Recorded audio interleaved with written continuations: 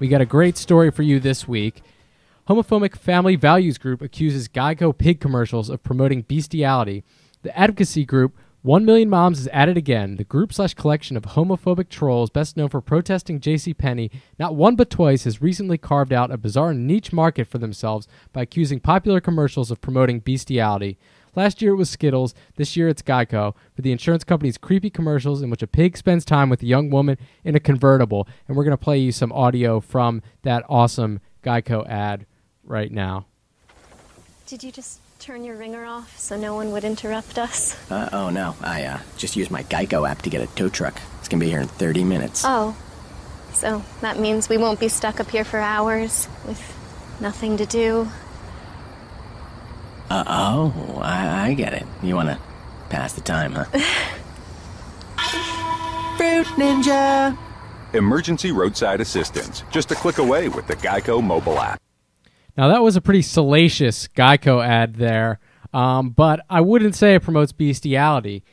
So 1 Million Moms and their director, Monica Cole, commented on this, and here's what she had to say.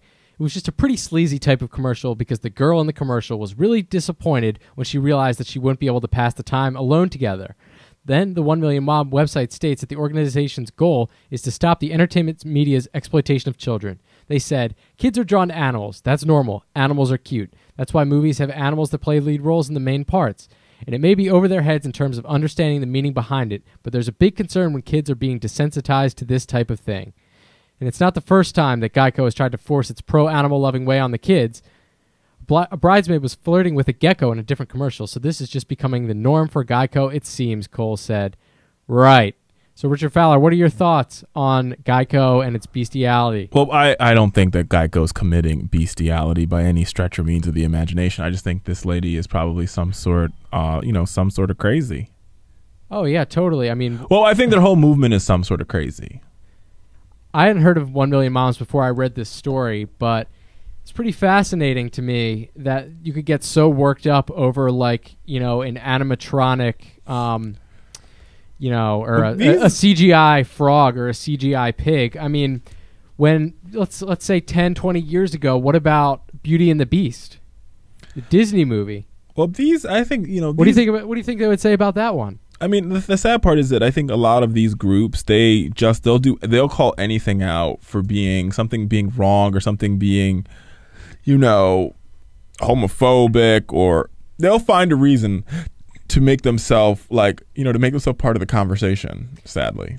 Yeah, we see this with a lot of political groups that, you know, it just turns into kind of a one-upsman thing where the crazier thing that you say, the more your organization's name gets in the news, and, you know, people I guess believe that all press is good press. Oh, of course, they believe all press is good press, and then they say they say these crazy, bizarre, almost like asshole-ish things. And I think they do that to their own. I think they do it to their own demise, because I think there's people in a lot of these groups. You know, there's probably one of the 1 Million Moms that don't feel that way, and I think they isolate them.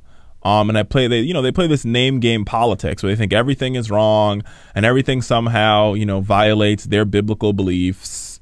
But yet at the same time, you know, they're some of the same ones, you know, doing these things. And that's an interesting point. I mean, interesting stories. Everybody knows Candy Burris from The Real Housewives. Mm-hmm. I don't, but because you don't watch TV. Everyone except me does. So on the Atlanta Real Housewives, there's a character named Candy Burris, or Candy.